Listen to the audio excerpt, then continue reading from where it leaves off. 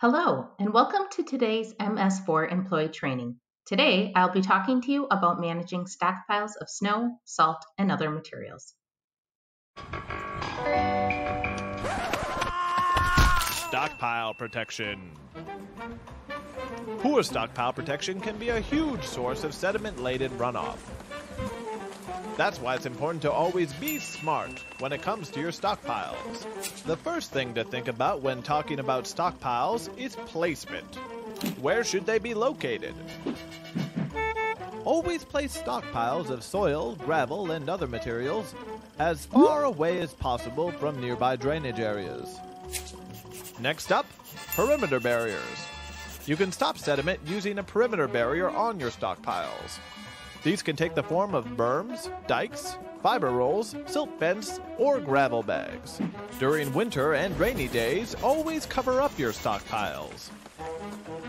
And if you have bagged material, always keep it on a pallet and under cover.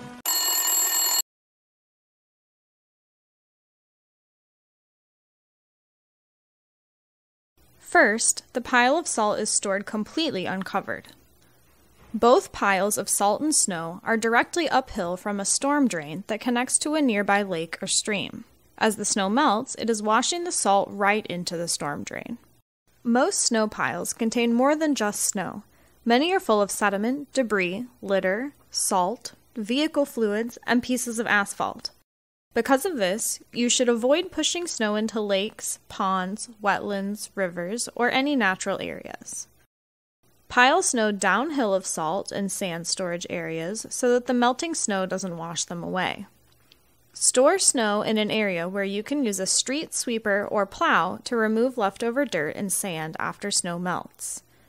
Create windrows out of snow to guide motorists in parking lots when the lines aren't visible.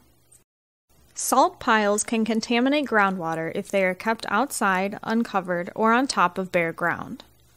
Store salt on a paved surface. Keep piles indoors, and if that isn't possible, cover them. Sweep leftover salt in loading areas back into the pile so it doesn't soak into the ground. Use contoured, bowl-shaped pads for pre-treated salts to keep them from washing away.